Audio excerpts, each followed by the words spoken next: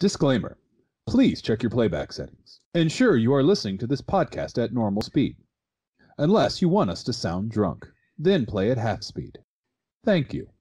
He sounds like Dr. Connery. Doc, what's the prognosis? Well, from these CT scans, I see a disturbing amount of brain lesions from all of these concussions. If they take another blow to the head, it could result in some serious, permanent brain damage. Now here is the church, and here is the steeple. Yeah. Open the doors and see all the... That's a penis. Are you sure they don't already?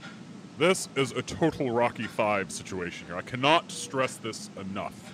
No additional head trauma.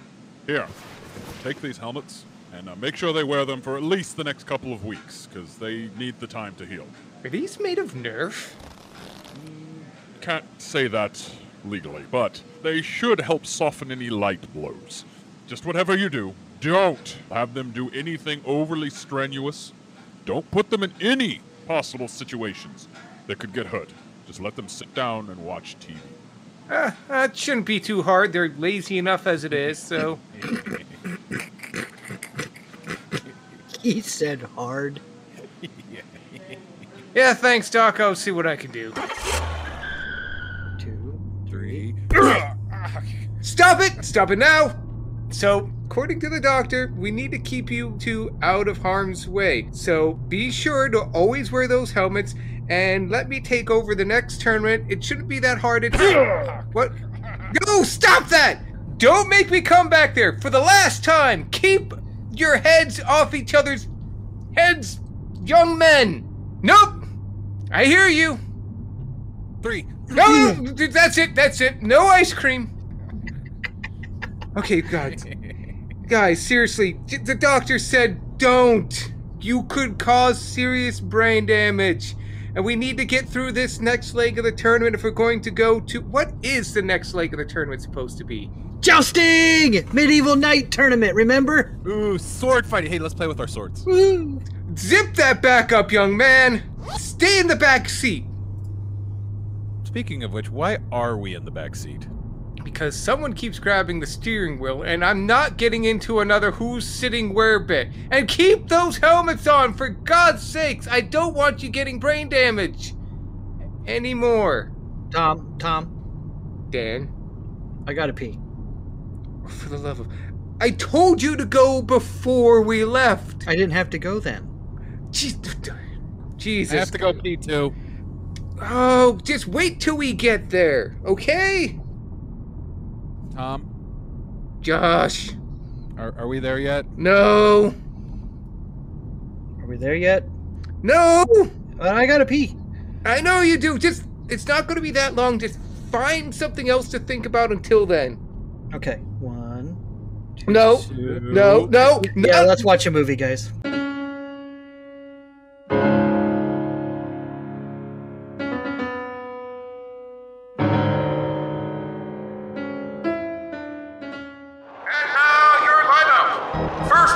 We have James Earl Jones in The Greatest.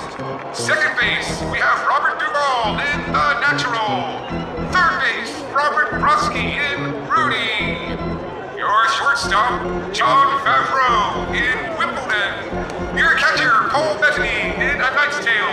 And finally, the pitcher, Alan Tudyk in 42. Tom and Josh lead the Firepit into its next journey of the second season, striking out the competition and sliding into home with the classic Chadwick Boseman film about the legendary Jackie Robinson himself, 42! It's curveballs and clinch plays every Tuesday here at the Firepit. Let's go! Good evening, bots and listeners, and welcome to another exciting episode of the Firepit Podcast. I'm Josh, the wrong one, Reginald here, and we've lobbed and served right out of last week's movie, thank God. And thankfully, we are continuing on, striking out towards 42. And as per our rules, we've taken an actor or an actress from our last film and moved them on over to this one. Now, to tell us about what we're watching and who we're watching, I'm going to go ahead and pitch on over to Nigel. Thank you, Josh. Dan, the angry one, Nigel here, and welcome back. Last week we watched Paul Bettany and Kirsten Dunst volley back and forth over who wanted to suck more in 2004's Wimbledon. They both did. Hopefully, the man with a vision, see what I did there, fares a bit better tonight as he stars with Heath Ledger in The Dark Knight, landmark Marvel vs. DC film that... Dan. What? Here. Oh. Okay. Let's see here. Heath Ledger, Paul Bettany. Oh, okay. Oh! Heath Ledger in 2001's A Knight's Tale, a film that has nothing to do with Batman and also nothing to do with medieval Europe, but I digress. To give us more of a rundown on the film, I'll send the call to Tom in the bullpen. Coming on up, Coach. Nice recovery, Nigel. Tom, the editor Thompson here, and as mentioned, we are watching 2001's A Knight's Tale, a air quotes historical piece starring Heath Ledger, Paul Bettany, Rufus Sewell, my apologies to Rufus for mispronouncing it, Alan Tudyk, and Shannon Sossamon. There are two S's there. This movie, A Knight's Tale, was released May 11th, 2001, and has a running time of 132 minutes, a budget of $65 million, and a box office of $117.5 million. Actually did better than I thought it did. However, its score on Rotten Tomato is 56%, with an audience score of 79%, and an IMDb of 7 out of 10. Actually, surprisingly more popular than I thought it was going to be in terms of the audience. I'm impressed. But before I ramble on any more about box offices and expectations, let me ramble on about the meta. Welcome to A Knight's Tale. Tagline: from peasant to knight, one man can change his stars. Summary: when a knight dies during the recession of a fight, one of his squires, William Thatcher, played by Heath Ledger, disguises himself as his master in order to win the prize money of the tournament. He wins the fight, and together with his fellow squires Watt and Roland, Alan Tudyk and Mark Addy respectively, he decides to take on a new false identity as a knight. Along the way, they meet Geoffrey Chaucer, played by Paul Bettany, a poor writer who joins the group, and the quartet travels through England and France fighting in tournaments. This movie is very loosely inspired, air quotes, by the Canterbury Tales written by Geoffrey Chaucer, a historical writer very famous to English majors. The events of this film supposedly take place in a brief 6-month period where he went missing. This movie kind of rides the trend of the Shakespeare in Love inspired movies where it's loosely based on or inspired by fictional tales with real world historical figures as sort of the anchor point. Think Da Vinci and Cinderella, the movie with Drew Barrymore. And the real world events, air quotes, of the movie are what go on to inspire the fictional stories. This one being Geoffrey Chaucer's A Knight's Tale, which is a short story in the Canterbury Tales. This movie was written, directed, and produced by Brian Helgeland. As a writer, he's mostly done dramas and suspense, LA Confidential, Payback, Conspiracy Theory, being films that he did before this. But as a director, there's not much under his belt. Payback was the first film he ever directed. This would only be his second, so not a lot of experience. But he would go on to write and direct our destination film, 42. So could this be our first connecting director? Possibly. Maybe possibly. No, that was that distinction is held by the director to Green Mile and Shawshank Redemption. Frank DeBont. Ah, yes. Thank you for the reminder. Okay, but he's our second connecting director until I'm corrected. In terms of production, though, he tends to back his own stuff, like LA Confidential. He did co-produce this one with Todd Black and Tim Van Rellum. Tom Black being known for romances like Wrestling Ernest Hemingway and career-poisoning comedies like Stop or My Mom Will Shoot. And Tim Van Rellum is known for backing straight to the woodchipper suspense and action films, most notably Dragon Ball Evolution. Oh God! Ooh. Oh God! Stop Yeah. it! My mom will shoot in Dragon Ball Evolution. Oh my God! That's 2 consecutive kick in the nuts. Yeah, and these two guys said, "Yeah, we'll back your film, Brian. This sounds like a hit." In terms of casts, I guess you could sum these guys up as talented up and comers and reliably middle grounders. The primary cast being, as noted already, Heath Ledger, Paul Bettany, Shannon, Mark Addy, Laura Frazier, Alan Tudyk, and Rufus Sewell. Heath Ledger plays William Thatcher, the hero. He was just coming out of teen movies like 10 Things I Hate About You and had done The Patriot just before this. Be a few years before Dark Knight, but he was a rising star, and unfortunately, he's died before his time. Rufus Sewell plays Count Adamar, the villain of our story, and from his career before this, almost exclusively historical period pieces and definitely suited for villainy in those roles. And if you want proof, just go watch him in The Man in the High Castle. It's a TV show on Netflix about world Amazon. Thank you. Amazon, where Nazis are in charge. Yes, he plays. Rufus Sewell plays Obergruppenführer. Oh my God! I hope I said that right. Obergruppenführer Smith. Basically, he's the head of the Nazi America or whatever they call it. His character's a little more complicated than I'm a Nazi, but it's like that's his role in the show. Is he's the head of Nazi America. He's like their puppet commander or whatever. So, well, he's found one thing he does, and he does it well, and that's playing villains. And playing the love interest here is Shannon Shashaman as Jocelyn. Mostly music videos before this. Has floated between romantic comedy drivel and some rather good but not blockbuster films like Wrist Cutters and Kiss Kiss Bang Bang. She was chosen here because she was cute. Not much else. And then rounding out the comic relief support cast, you have Alan Tudyk, Rufus, Laura, and Paul. I group them in because they pretty much all have equal yet unique roles to play in this film. Their roles are fairly emblematic of the actors playing them. Alan Tudyk is a character actor, notably known for comic characters in serious films. See Wash and Firefly. Rufus, also a character actor, usually plays more serious characters in all of his roles, whether it be comic or otherwise. Probably know him best as Robert Baratheon in Game of Thrones. Laura, she plays the blacksmith in this movie, a professional actress, almost always supporting roles, does a bit of everything, but never anything big. Lydia in Breaking Bad and Better Call Saul is what she's mostly known for now.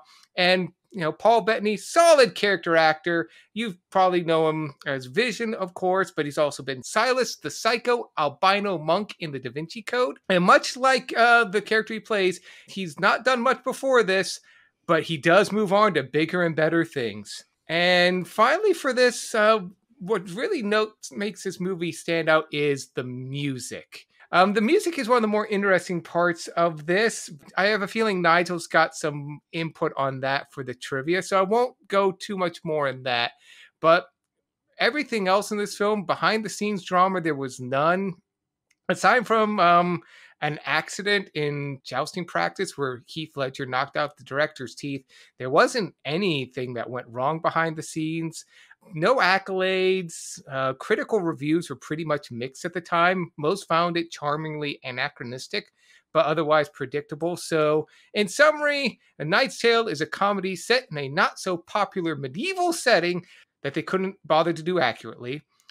This is the second film of a dramatic writer starring affordable talent that nobody with any good sense would back. So that's the meta. Josh, you want to give us a rundown on what the box office looked like when this movie came out? Well, as we said before, A Knight's Tale was released on May 11th, 2001. It was initially released in 2,980 theaters. It did not premiere at number 1. To the shock of no one. Do you guys care to take a whack at what beat it out? It was on its second week of release. May 11th, 2001? Yes. So to put just a little bit of hints for you, A Knight's Tale premiered at number 2 and it pulled in $16.5 million. The movie that came before it was a sequel, and it pulled in $33.7 million on its second week of release. 2001 sequel. Is it X-Men 2? No, that had to have been middle. No, I think That's that a was little I think later. that was 2002. Yeah, I give up, Josh. The Mummy Returns. Oh, Oh, a good film. Oh, that's right. No, The Mummy Returns. No, that film was hot garbage. I That like was the one with The Returns. Rock. Yeah. That was good. I liked the second one. Eh. But I don't think I ever saw the third film. The movie at number 3 spot was A Bridget Jones' Diary. Oh. At number 4, Along Came a Spider. That was the Morgan Freeman film, if I recall correctly. Yes, Mhm. it was. At number 5 was Driven. At number 6 was Oof. Spy Kids on its 7th Oof. week. Other well, I can't stop there. I got to say number 7 was the spectacular sequel to the hit Crocodile Dundee in Los Angeles. Lord. I forgot they even made a third one. Yeah, most Yeah. people do. Most people do. Yeah. Other notables on that weekend at number 8 was Blow, Johnny Depp, George Jung biopic. Oh, yeah. 9 was Memento. Number 12 was Joe Dirt. And 22 was Oh Brother, Where Art Thou? I'm assuming some of those, like, Oh Brother, Where Art Thou, were on, like, week 5, week 6. Yeah, yeah. Oh Brother, Where Art Thou was on its 21st week of release. Holy shit. Yeah. Freddy Got Fingered was at number 20 on its 4th week of release. Oh, Jesus Christ. It made it that high? What? Yeah. Hannibal was on its 14th week of release and in 32nd spot. But yeah, that's just its opening weekend. Overall, A Knight's Tale didn't do terrible in the theaters. It's expected to have made back its budget, pulling in a total of $117 million in the box office. It ran to July 29th, 2001, where it dropped its final resting spot was at number 38 in the box office. The movie that premiered the final week of its release was the 2001 epic remake, Planet of the Apes. Young me liked that movie. Young me did too. Old Yeah. me's afraid to rewatch it. Ditto. And then, but the number 2 at the box office, its closing weekend, was Jurassic Park 3 on its second week of release. Young me hated that film. And I never want to see it again. Well, I've got 3 lists with that on there. You're fired. But that's about it for the box office. There wasn't a lot going around. Obviously, this wasn't one of the better years for the box office. No kidding. Between this one and last one, holy moly. Did they run out of all of the ideas? It was the late 90s, early double aughts, so yes. Ay, ay, ay. So, anywho, Yeah, that's all I've got. It's a rough week. It's a rough week at the box office. Well, I mean, I can see why The Mummy Returns was such a big hit. Whether your opinion on that movie or not, I mean, that had a pretty big hype machine behind it. But There really wasn't a lot overall. I mean, yeah, The Fast and the Furious was released in the interim between Knight's Tale, Kiss of the Dragon, Shrek. Yeah, there wasn't really a lot. There really was not a lot during that summer. Well, normally summers are the bigger ones. Wow. Yeah. They obviously did not care. Yeah, but anywho, enough about the box office. Nigel, what do you got for the trivia on this movie? I got a little bit of trivia on it. Some good stuff. Tom mentioned the music and the meta. The We Will Rock You opening was actually filmed by the second unit as a complete joke. But it was kept along with all the other rock music because the director and the film crew wanted to show that back then people thought their music was just as good as we think ours is today. So, to appeal to a modern 2000s audience, they used music from the 1970s. Okay, you know what they were going for? This is fact. What I'm about to tell you is fact. They were trying to get to the kids who were in high school who watched the Mighty Ducks as kids. That's possible. And also, like I said, the movie So I said is it's fact. sure. But the movie has like a tournament setting, takes place in, well, not a stadium because they didn't really have stadiums back then, but We Will Rock You. You hear that in sports stadiums all the time. And that's what the feel they were trying to go for, is that this was at the time, sporting event, and they thought their music was just as cool as our music is. It was a weird decision, but it worked for the movie. So Oh, yeah, definitely helped add a charm to it, in my opinion. Yeah. In addition to the 70s music, they wear tunics with bird insignias on them. The insignia strongly resembles the decal that appeared on the hoods of 1970s era Pontiac Firebird muscle cars. Think Smokey and the Bandit. Wow. Yeah. I thought this one was funny. Tom pointed this one out to me this week. Newsweek revealed that in June of 2001, that print ads for at least 4 movies released by Columbia Pictures at the time, including this film and The Animal, contained glowing comments from a film reviewer who actually didn't exist. The fake critic, named David Manning, was created by a Columbia employee who worked in the advertising department. Manning was misrepresented as a reviewer of the Ridgefield Press, a real small Connecticut weekly paper. So... fake Yelp reviews before there were fake Yelp reviews. The 2000s really were just picking up the pace. Yeah. Wow. Yeah. Nice. And there's an expression that's said in the movie quite a bit called sixes and sevens. It's used in a gambling context by Simon the Summoner to get Geoffrey Chaucer to gamble, or Chaucer. The phrase is derived from the game of dice that originally appeared in print in Geoffrey Chaucer's Troilus and Crisdale in 1374. The term sixes and sevens means to carelessly risk one's entire fortune. I just thought that was cool, mostly because I'm a history guy. And He's those pretentious people you were talking about earlier, Tom. I am really pretentious, but I don't really care that this movie's not historically accurate. But then again, I've never actually seen this film, so Really? I've seen bits and pieces of it. Ooh. So when William notices the Nike logo, yes, the Nike logo, on the suit of armor that Kate gives him, Kate says it's in case some other knight should admire her handiwork. By the director's own admission, as stated in the commentary for the DVD, they had no idea at the time that one of the founders was in fact named Knight. One of the founders is named Phil Knight. Nike founder. Oh. Yeah, the blacksmith's mark that Kate put on William's armor is the logo for Nike. It was actually for product placement. Nike paid for product placement in the film. Coincidentally, they didn't know this though. They didn't know this because for product placement, most companies, if they pay your movie for product placement, you got to show them the scene where you place their product so that they can either say yay or nay. Like the logos, we can't see it, or it's not big enough, or you're degrading our company or our brand or whatever. It depends on how much they pay. It depends on how much they want to see it. So if they fork over some big bucks and you barely put the logo in the corner of the pay or the shot, they're going to be like, you move it a little bit. So they were screening the scene for Nike executives, and a Nike exec pointed out the coincidence that Phil Knight was the name of one of the founders of Nike, and the movie was called A Knight's Tale and all that. So that is pretty a fun coincidence. Yeah.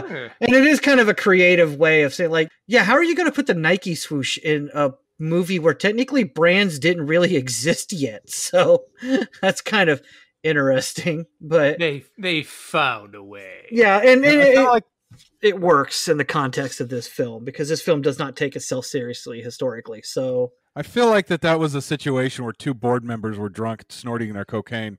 Like, hey. So you want to do something fun? Let's, like, Columbia's doing this Knight's Tale movie about like a bunch of knights and shit back in, like, you know, medieval times. Why don't we pay them a shit ton of money and tell them we want product placement? In a medieval movie? Dude, that's mean, man. That's mean. Oh. Let's do it. Oh, you clever son of a bitch. Probably exactly how that happened. People are listening in on this, be like, did they have a recording? But that's all of most of what I got for right now. I got some other bits and pieces of trivia, but some of them are kind of spoilery to the movie, so I thought we'd wait till we get into the movie before I add some things in there. Hey, I'm looking forward to this movie. I've never seen it. I thought I had, but no, I never have. I've only seen like bits and pieces of it. Right. Seen like random clips on YouTube and stuff, but I've never really watched the film. Interesting. I figured it would have at least popped up on TNT for you at some point. If it had, either it was on in the background and I never paid attention to it, or I changed the channel.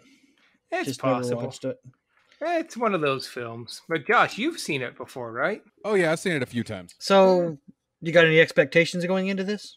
Okay, let me rephrase. I haven't seen this movie in a number of years. So I'm trying to, like, you know, because Heath Ledger was the heartthrob of the early double aughts. He really was, yes. He was. So it's like, it was hard to throw a rock and not hit a Heath Ledger film that was popular at the time, and even right down to Brokeback Mountain.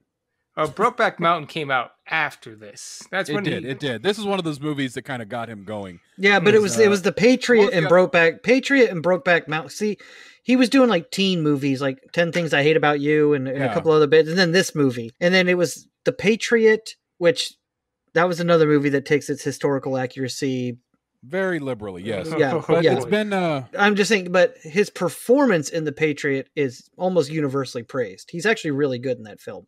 Mm-hmm. And also his performance in Brokeback Mountain is universally praised. Like those two movies, then they came out within 2 or 3 years of each other, The Patriot and Brokeback Mountain. Those showed you, oh, he can act. He can act. And actually The Dark Knight solidified, oh, he can act. And unfortunately, he died way before his time. Mm-hmm. Like you were saying there, Josh? Yeah, it's been a while since I've seen this movie. But I'm trying to think the last time I did see it was. But, because, yeah, he had a bunch of movies out there for a time. And, like, I remember enjoying all of his movies. Did you enjoy this one the first time you saw it? 2001, I was a junior in high school, yeah. Fair enough. Ask a silly question. I was one of those kids that it catered to with the music. I'm like, oh, I like that in the Mighty Ducks. That's how Josh knows. I remember this one. Greatest trilogy. But, yeah, so my expectations is I honestly don't think that I'm going to enjoy it as much as I did when I was that age. Because you know how we always talk about objective viewings and all that jazz. Mm-hmm. Like, I'm willing to bet that I'm going to see some little inconsistencies. I'm pretty confident that my memories of this movie are a nostalgic trip. So I'm not expecting to like it as much as I did, but I'm not expecting to hate it. So I'm kind of like in the middle there with my expectations on this film. But that's all I've got on my expectations. Nigel, what about you? Hold on. Oh, you can tell he's really looking forward to this movie. No, it's been a week. No, I've never seen this film. Like I was mentioning a minute ago, I have seen like random clips on YouTube, and I've seen like random bits like that people have turned into memes, or like they take the actor's head and they superimpose something else on it and they do the scene. So I've seen random scenes and stuff from this film. What I have seen, I enjoy, but I don't know if I'm going to like this movie. I'm cautiously optimistic. I like movies like this that don't take themselves too seriously, but I'm also a big history buff, and I'm probably going to see things in this film that are going to make me go, no, that's not at all how that happened. You know, especially with the fact that it takes place in medieval Europe and they're all so clean and pretty and not riddled with disease. But I'm gonna have to stop myself multiple times in this film and just say, Dan, stop. You know that's not how it happened, but it's okay. And I'll just try to enjoy it. But I don't know if I'm gonna like it or not. I really don't. I'm cautiously optimistic. I think I'm gonna like it. I do like Heath Ledger. And I watched The Man in the High Castle, and I love Rufus Sewell in that movie, or that show. And I do like Paul Bettany, with the exception of last week's film, but that wasn't all his fault. So, I don't know. I'm just cautiously optimistic that I'm going to like it. What about you, Tom? I remember watching this film. It was like, I think a friend of mine had rented it on DVD or was on TV.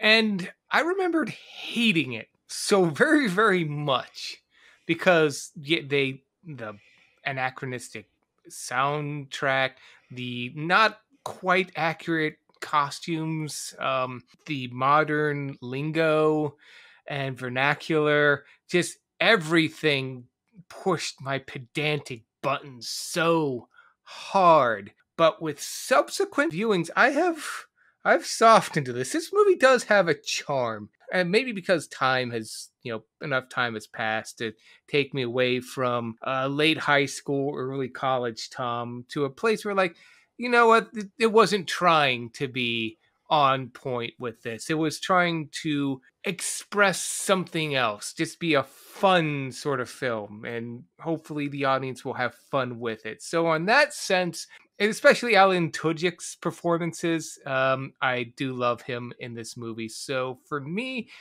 I know what I'm getting into. I don't think my opinions are going to change much from what they recently become. I'm definitely probably going to be a little harder on this in my viewing, just because a little more critical eye. But, you know, my expectations are I'm at least going to have fun with this cheeseburger. Yeah, see, I'm looking at this as like I'm gonna put this in the same category as Days of Thunder and Bill and Ted's Bogus Journey. I'm willing to bet that we're gonna look at the movie and we're gonna be like, this is an objectively bad movie, but we had a blast watching it. That's kind of what I'm feeling this movie's going to be. We're going to be able to put it into that category. Yeah, it's a movie we've been wanting to watch for the past couple of weeks from all these other movies. With the exception of Rudy, we haven't really got. Yeah. So that's my expectations. It's going to be a romp. Fantastic. Yes. But I wonder if anyone else has similar views as us on this. I bet you they do. Josh, would you happen to know? Oh, shit. Oh, my God, again. I'm kidding. I remembered when we started recording. God. He's like, okay. Wait. No, I do have a quiz. But yes, this quiz is a good one. I'm not going to lie. Spent a lot of time working on this. So standard rules apply? Standard rules apply. It's on a scale of 1 to 10. Whoever gets the closest gets the point. If you land right on it, you get 2 points. If you're even distance apart, whoever gets it without going over gets the point. Mm-hmm. And are these just like one line from the IMDb review, or just lines from the review? It's fairly straightforward this time. No special bells and whistles to this quiz. All right. I do well with the simple quizzes, so all right. So let's see. Because Tom was such a dick last week, I'm going to go ahead and let Tom go first. Awesome. See how that works. All right. So first question to Tom by Lanar. There's like 3 R's. Lanar24 said in July 2015, the plot, although a bit childish and cheesy at times, is interesting and fun with a nice sense of obtrusive humor. I think that's a 7. Nigel? I'm going to say 8. Oh, and Dan is onto an early lead. That is a 10-star review. Oh, well done, Nigel. He prices righted you correctly. Yeah, that sounds really high. Wow. All right, Nigel, to you. SGA-430 said in May of 2001, I haven't had this much fun since Galaxy Quest. Oh, somebody really liked this film. Or really hated it. I haven't had this much fun since Galaxy Quest. I'm going to say 8 again. Damn it, that was going to be my guess. Thompson? Yep, hang on. I'm going to go 9. Oh, and Tom got the point. That was another 10-star review. Ooh, I'm really glad I didn't go 7. Good on me. All right, Tom. This one is by Luke of 18. He said in July of 2019, 10 is honestly too high, but it doesn't deserve a 6.9. Realistically, 7.8 to 8. This is revenge for the one I had last week, isn't it? Oh, God. I'm going to say 9. Nigel? My attorney has instructed me to not answer this stupid question, but I'm going to say 8 again. That was a 10-star review. Oh my God. Son of a bitch. I knew it. I should have known it. You even said 10 is too high. Make up your mind, IMDb reviewers. Okay, Nigel, this one's to you. It was said by Blow3 in September of 2001. At the request of a friend, I went to see A Knight's Tale, not expecting a cinematic masterpiece. I swear to God, if this is another 10-star review, you're going to be... Yeah. No, fuck it. I'm going to say 8 again. You know what? I'm going to say 10 now, because it's a 10, isn't it, you dick? It's a 1. Oh, technically I win, because 8 is closer to 1 than 10. Yeah, but we both went over, so no points awarded. No, it doesn't work like that. It only works if it's even distance apart. Damn it. Okay. 1-star review. Damn it, Josh. Damn it. I've been keeping track of who's gotten this point. We're tied up 2 each. Yeah. This is for the game. Yeah, so this is game point. This is to Tom. Said by Music Defined 29 in May of 2001. The fact that this movie got financed doesn't surprise me. But the fact that someone would take that financing and actually do the movie is amazing. If this is a 10-star, I'm going to be really pissed. I'm going to say 2. Nigel? The fact that somebody gave this movie financing. What was the review again? He says, The fact that this movie got financed doesn't surprise me. But the fact that someone would take that financing and actually do the movie is amazing. 8 again.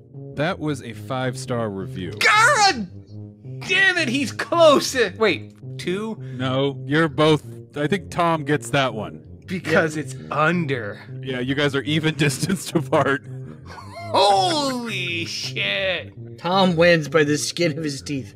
Just Holy barely. shit. And you've gone one lower, Nigel. But it was Dan the 8 Nigel. Oh my god. These That's really good because I did not have a tiebreaker question. These were terrible reviews. But it made for a fun quiz. It did. It did. Wow. These nail biters. Whew, boy. What a fucking stupid. Goddamn. I mean, seriously. You had like 3 10s in a row and they didn't even sound like. Tom, play the music.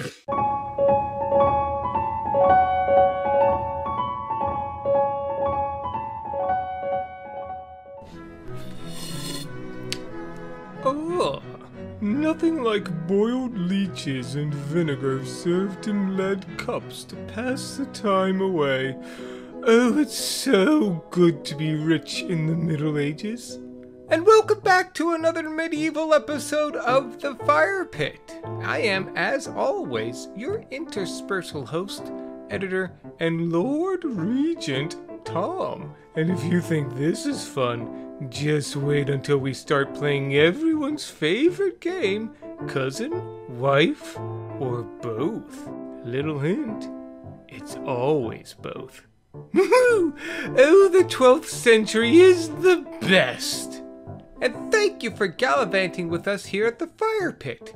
We're donning our armor and raising our lances as the Fire Pit strikes out on its final crusade. Yes, we've vanquished the greatest, bested the natural, and took out every other would-be underdog and challenger seeking to change their stars. Now, it's on to the ever-constant star Chadwick Boseman and the Holy Land that is 42. It's been an arduous pilgrim's journey, but we're just about there. Hallelujah. And speaking of besting challenges, let's see how the team is handling the latest challenge in their intramural podcast sports type tournament. Ooh. Yeah, see guys, see all the fun things here we can do? Fun, non-head trauma things? But just remember what I said. I'm going to be doing the actual tournament stuff this time, but you guys get to watch. And if you behave, I'll let you go for ice cream. Can we go on that thing over there? Ooh, that looks fun. Oh, the spinning dragon thing? I don't know. That looks a little dangerous for you. Tom. What, Josh? Dan left. Dan, where'd you go? Josh, where did Dan go?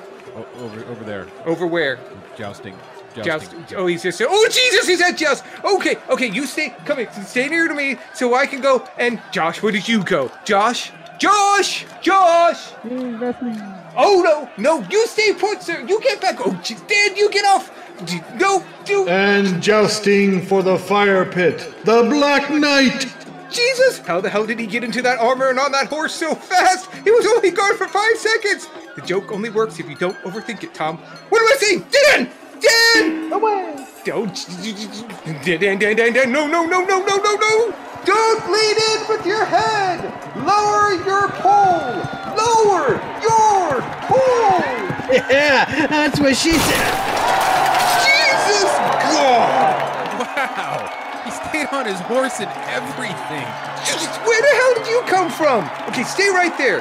Oh my God, Josh, it's gone. Headshot to the Black Knight. Disco Knight is disqualified. The Fire Pit wins the round. Dear God, Dan, are you okay? Are you okay? Josh, where did you go? Josh, okay, Dan, can you hear me? Dan. Tom, stop it. Stop. I got it. I'm fine. Are you sure? How many fingers am I holding up? 3. What's the capital of Montana? I wouldn't know that anyways. Yeah, I don't know that either. So you're fine. Yeah, why wouldn't I be? Well, the doctor said the concussions, and you know what? Never mind. Let's go get Josh. And oh, Jesus! Josh, for the love of God, stop headbutting that guy! You have a sword for a reason. Use it. Oh my God! That's what she said. Wow, these helmets are really strong. Stop hitting me in head. Ow! Hit him harder! Go for the eyes! Spam the X button! I give up! Get this kid off me! And Josh of the Fire Pit wins! Young man, what were you thinking? Dude, I'm in my 30s. That's no excuse for... Wait, are you... So you're fine? Yeah, broke the helmet though. How did you break the helmet? It's made of Nerf. It's... Huh. So, Dan and I won our matches. Now you have to go win yours. Wow. So what's left then? Mud wrestling? Pie eating contest? Hot cockles. What's that? I guess you're gonna find out. Come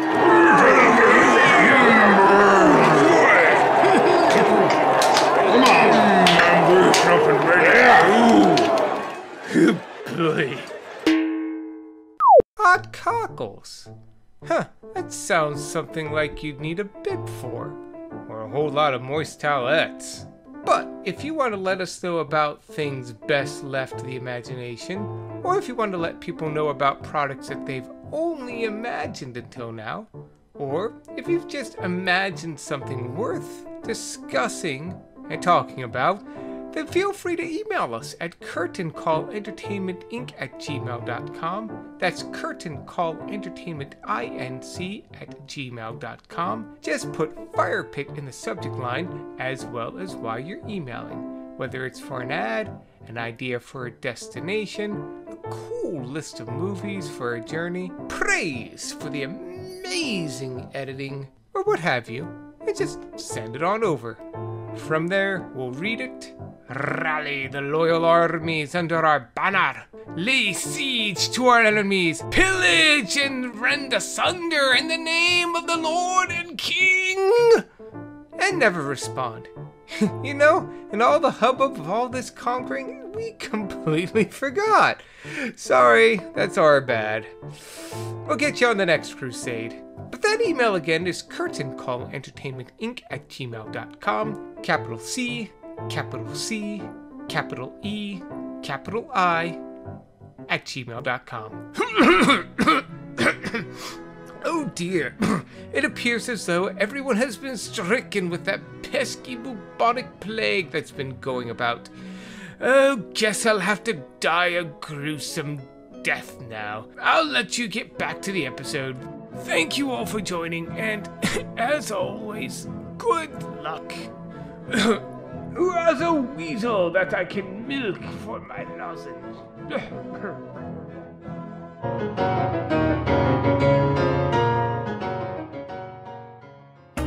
And now to check on the team to see how they're enjoying their movie. You know, why are we watching 2 films back to back with actors who died before their times? We didn't think this through. No. They are really, really, really getting their money's worth out of Queen's We Will Rock You. Well, they were like, Flash Gordon can get Queen to do their soundtrack. By God, we're going to force them to do ours. This movie's slightly more realistic than Flash Gordon. The biggest piece of inaccuracy in Flash Gordon was the fact that anyone would rally behind a Jets quarterback. Ha! Why are we saying we're going to rock these people? Oh, no, they're heathens. We're going to stone them afterwards. Ah, okay. Wait, is she in a medieval jousting competition audience, or is she getting ready to open up King Tut's tomb in 1929? Yeah, Heath Ledger looks like that scuzzy guy you always see on college campus that needs a fifth for his foosball tournament. We're like, hey, you want to play hacky sack? We're going to do some hacky sack in the quad. If you fuck this up for us, so help me God, I will put you in a tennis movie with Kirsten Dunst. You wouldn't dare. Try me. Take me out to the jousting. Find me some cat's meat and hot wine. This, I hope I don't die from the this time. plague. Dude, she's trying to change you, man. Look at behind you. There's like 4 other bitches right there, man. Just go to one of them that's going to love you for you. Also, she wants rights, and it's like the year 1100. So just, best not to touch that one with a 10-foot lance. Yes, laugh at the man drowning to death. Actually, it is kind of funny. Obergruppenführer Smith. Show me your papers. He doesn't speak in a German accent on the show. Well, he's a Nazi, so I assumed. Yeah, but he's an American. We're just gonna make up the plot to that show. Yes. We haven't seen it, so he's German. And he speaks with an accent. Sure. And he why walks not? around with a 6-inch butt plug in all the time. Yeah. That no, but well, I mean, I'm not. They've never actually said he doesn't, but you know what? It's fine. It's fine. So basically, Rufus Sewell is the expert who mastered all the moves and the counters and all the specials and the fatalities. And Heath Ledger's that fucking button masher that comes in and just like beats your ass with the same move over and over and over again. Pretty much, yes. I hate Heath Ledger in this movie. Interesting way to tell passage of time. They couldn't afford a true montage sequence. I love Alan Tudyk. Those two have great rapport. Isn't it weird that Alan Tudyk and Paul Bettany in this movie have better sexual chemistry than Paul Bettany and Kirsten Dunst did in Wimbledon? Yes. Yeah, I wouldn't be opening your mouth that close to open windows. They didn't have plumbing, and everyone just threw their chamber pots out the windows. Yeah, that's not mud. Just stand on this guy in the lists. Stocks. No, the stock market's closed, Dan.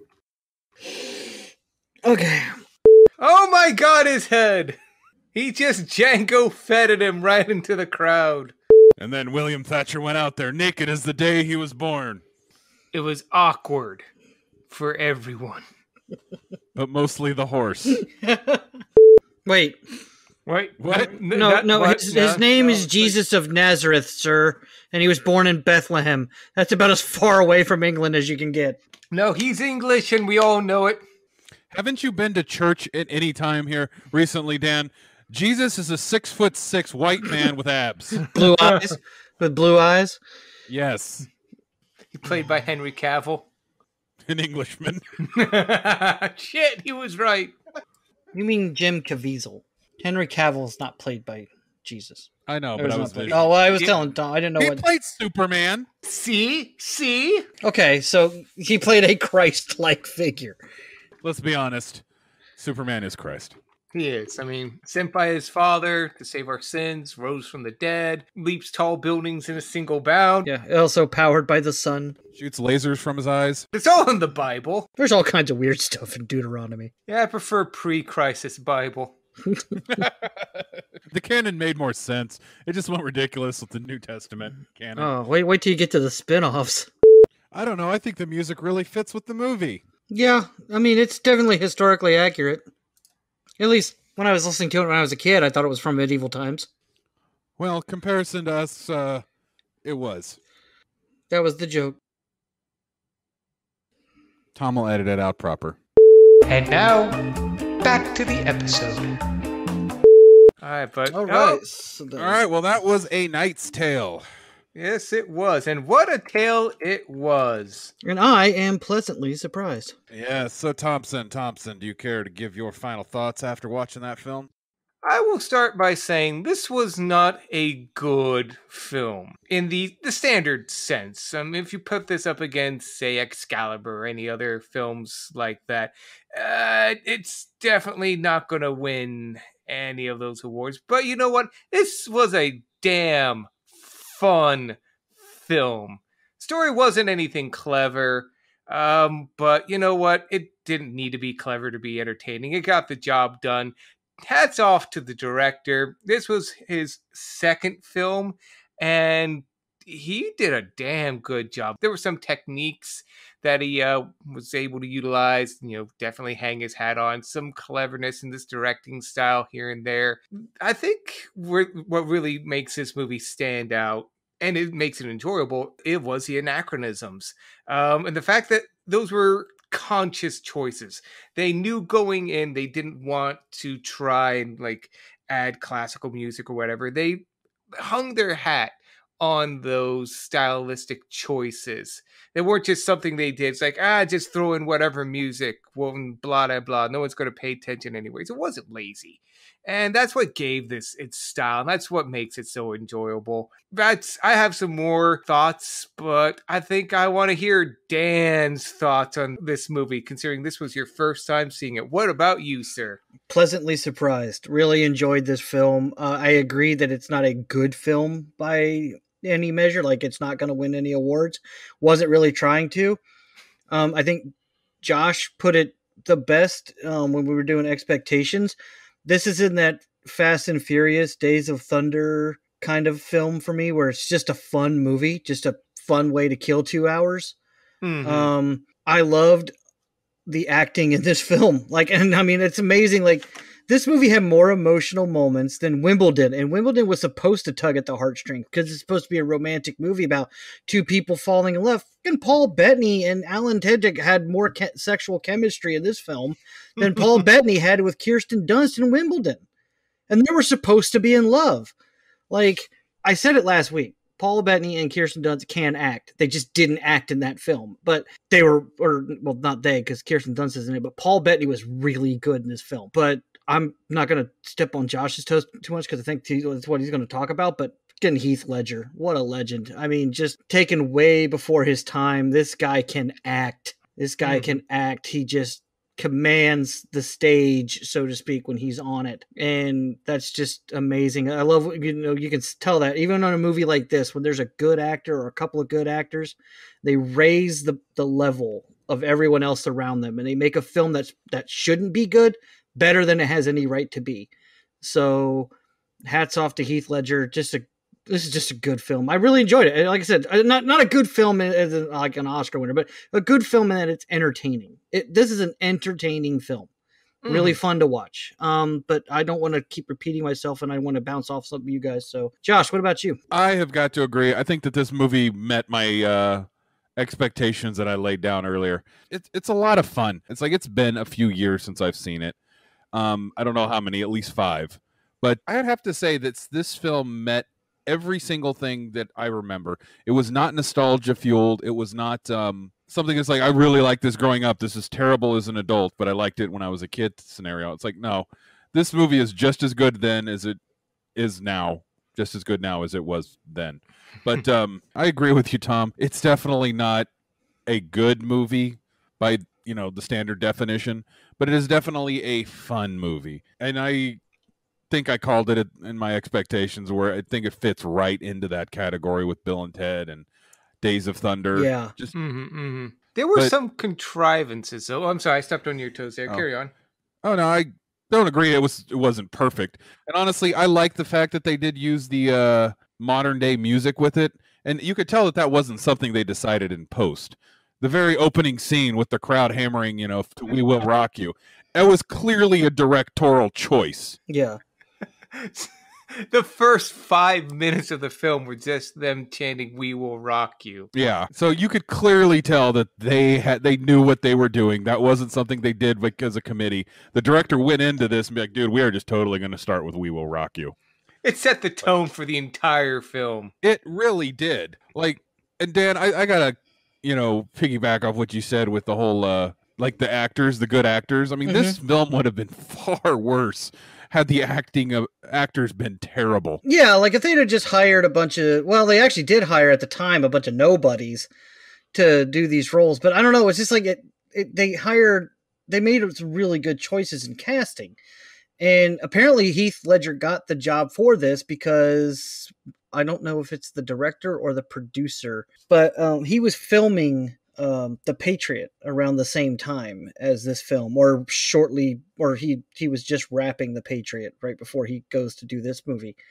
And when he was watching Heath Ledger's dailies from The Patriot and watching the rough cut of The Patriot before it was like edited, and was like, I got to get this guy in this movie. And he got Heath Ledger into this film over his acting in The Patriot. It's like, Heath Ledger was really good at, he did a good job in his scenes, and he definitely brought out the other good actors. And you can really tell Paul Bettany did a fantastic job of, not just that, you could tell Paul Bettany enjoyed making this film.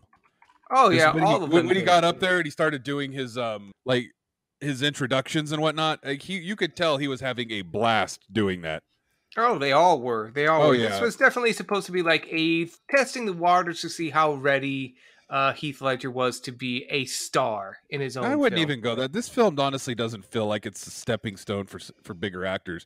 This film honestly just feels like it was like the one guy in the trivia said it's a budget. I'm amazed that they approved this film for budget, and then they put budget to this film. Nothing about this film screams, blockbuster.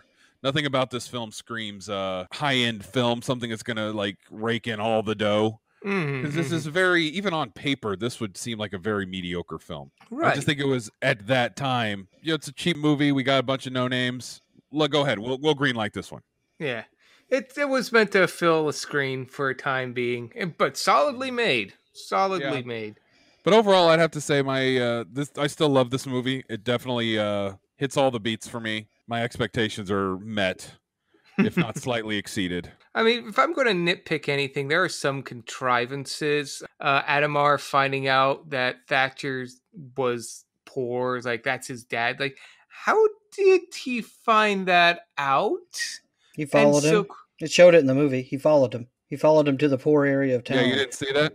Yeah, I saw that he was there and he was like looking and someone was pointing up at the window and such, but for him finding out that quickly that they were son and father, I mean, I get it. They needed to have that. The plot was predictable, like I said. We saw the beats. That. And the other thing is like how like you're gonna take one word off of this guy to do it. I mean, yeah, it's a major plot hole, but at the same time, it's like that's why I'm saying this is a nitpick of mine. I think they could have done something a little more clever with that, but I wouldn't know how unless the little girl snitched or whatever. But they have to fill like an hour and a half, 2 hours. It's like he finds out. How? He just does. He's the bad guy. Of course he finds out. Yeah, he needed to find out. You needed that conflict so you could bring that story arc full circle with the Prince Edward or whatnot. Mm-hmm. And making out look so evil at the end, it's like him cheating outright that way, I think kind of made him a little more cartoonish than he could have been. Had he just been the guy to beat but still be that good at it, I think it could have still worked. But again, I mean, come on, you started your movie with We Will Rock You. Yeah, it's a nitpick. It's not a detriment against the film. I think if the movie took itself a lot more seriously, I would have more issues with the tipping of the spear. But seeing as the film does not take itself seriously and they want to make this bad guy seem bad guy, like if they would have filmed him walking down the road and kicking a dog, I would have totally accepted that as in character for the guy. But if this was one of those films where the bad guy is supposed to be ambiguous and it was very, time, what's the term, Dan? Time constraints. No, the time, it's very, it's very, you said it during The Natural. Timepiece, it's like the setting is period accurate. Piece. Yeah. Period accurate. Yeah, there you go. Period accurate. If it was trying to be period accurate, it was trying to have more depth to the characters, I think that would have been a little contrived. I agree with you. But I think that it was on par for this movie. Yeah. I follow that. I think they pushed too hard at the end. It's like, oh, he's back. Why? Because his army's raped and pillaged. It's like, now you're getting Disney with this. Well, keep in mind that they may also be embellishing a bit. Because remember, they were shown to embellish things earlier, too. That's to piss him off. A fair point. Like I said, nitpicks. I thought that was one of the weaker parts where they just made him an outright cheater and not just someone who was that good. But one bad pickle does not ruin this cheeseburger. Yeah, let's put it like this. The fact that we can discuss this and have specific points to discuss on that means that the film had slightly more depth than it it has on its surface, you know. Wimbledon, we like, yeah, this was stupid, and we're all like, yeah, that was dumb. Yeah, dumb. This movie was dumb, surrounded by dumb with a core filling, and Paul Bettany was trying his damnedest. Yeah. Him and Jon Favreau, poor Jon Favreau. Yeah. I hear his back still hasn't healed. But Nigel, what about you? Any nitpicks from this film? I mean, any? No, I don't have any. No, I really don't have any nitpicks. Yeah. It's like I'm the same boat. I really don't have any nitpicks. I see your nitpicks, but I don't like. I just think this film for what it is it's fun. If it tried to be more period accurate, I think I would have more nitpicks, but it didn't. Oh yeah. Thank God it didn't even try. It's just like, no, we're just gonna have fun with this. It's rock and roll and Nike symbols on armor and quippy one-liners and Paul Bettany and Alan Tudyk being the And best. Heath Ledger's smile. Oh, that smile. Why they had to cover it up with a helmet for most of the film. But I've run down my thoughts. I had to find things to nitpick to have more to talk about. It's a fun film. I'm glad I came around to it over time, and I'm glad it still holds up. It's still entertaining. Nigel, do you have any anything else? No, I've said my piece. Like I said, it was a good film. I was entertained. Awesome. Well, I guess that does it for tonight's show. As a reminder, you can find us on Spotify, iTunes, Amazon, or wherever fine podcasts are bought and sold. I don't know if you could buy a podcast. I don't think you do. I think you can, but ours is free for you. It costs us money to make it. It does. So we pay money so you don't have to. Our regular episodes are released at Tuesdays at 6 p.m. So please like and subscribe on whatever podcast medium you choose. We really appreciate it. And please drop us a like, a love, or whatever you use, and leave us a review. We really like getting those reviews, and it really helps us out in the search index. So we'll come up when you search for Firepit Podcast or whatever you search for to find our podcast. And be sure to join our Discord as well. The link is in the episode's description at discord.me/firepit. Also in our episode description at firepit.podbean.com. You'll get notifications of new episodes, and even better, you can engage in discussions with other fans of the show. So come on in. It's a really good time. You give Rob and Danielle and Tyrek Thorne some company. Wink and Goodnight Punk from the Shattered Order podcast joined our Discord server a while back, and they've been discussing things with us. So, like I said, join our Discord and have some fun with us. And if you want, you can always email us at curtaincallentertainmentinc@gmail.com, as mentioned in the interspersal. If you want to send us a long message, short message, witty message, quippy message, poetic message, it's all up to you. Also, please be sure to like us on our Facebook page and follow us on Twitter at FirepitCCE, both linked in this episode's description as well. And for tonight's shout-outs, I would like to shout out my wife because I am currently on orders and not at my house where my server is with we're hosting our movies for tonight's watchings. She is not feeling well. It's not the COVID, I don't think. She's had her vaccine, so I don't think she's got it. But she's very sick. She took my call at midnight, and she walked all the way downstairs to turn on the server for us so that we may watch the show and comment on it and make this podcast. So thank you, my beautiful, wonderful, lovely wife, for doing that for me. Thank you, Carissa. And I'd like to shout out Peggy, the OG friend of the podcast. Thank you always for listening. Also want to shout out some work friends, Travis, Anthony, Nick, Justin. Thanks a lot for listening. Appreciate it. Always enjoy some of the discussions of the episodes at work.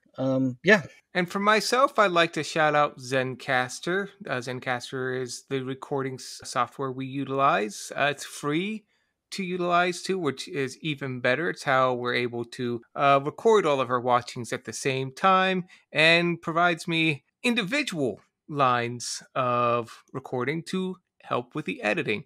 Much better than Skype because it has not let us down yet. And speaking of not letting us down, I'd also like to shout out two of our Facebook followers who have not let us down in terms of following us on Facebook and just helping to spread the word. Wickstrom and Morris. Thank you both, two of our many hundreds of Facebook followers. If you want to also help along, just feel free to join in. and just help to keep the fire pits burning. So I'm Googling something here. Mm? I think it's about next week's movie. Oh? Yeah. It's about the answer to life, the universe, and everything. Huh. But what's the question? Jackie Robinson? Is that right? I think that sounds about right. Yeah, I think Jackie Yeah. Robinson. Oh. Okay, so that's the answer to life, the universe, and everything. Yes. Nice. Awesome. Oh, wow. Well, we figured that out. That was easy. Oh. But where can we find Jackie Robinson? Next week's movie, 42. Ooh, I am looking forward to that. Finally, I can have the answers to everything. Well, we have successfully accomplished the penultimate point on our Fire Pit Strikes Out journey. So I guess we will be watching the answer to life, the universe, and everything next week. So be sure to stick around, and we look forward to seeing you next week. Until then, I've been Josh. I've been Dan.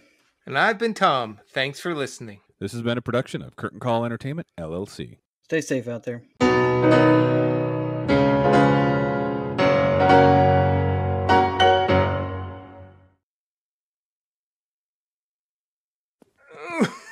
Oh, boy, that was decidedly kinkier than I thought it would be. So did you win? I don't really want to talk about it. What's with the limp? I don't want to talk about it. You could sit down. Why don't you sit down? No, don't want to talk about it. Changing the subject, so let me get this straight. Neither of you are concussed. None of us are seriously injured. We're going into the final game of the tournament completely undefeated. Team, I think we might just win this. Woo-hoo! Oh my god! Yes! Hey, woo-hoo! Right. Hey, let's go us. Finally, something's going right for us for a change. You know what I'm going to go do? What's that? I'm going to go detail my Subaru. Awesome! Yay! By the way, Tom, Yeah. we didn't really need you to play that third game of the tournament. We only needed to win 2, and Josh and I already did that. Oh.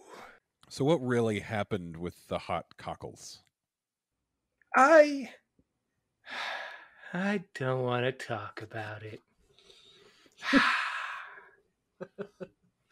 These magic moments. Jesus Christ.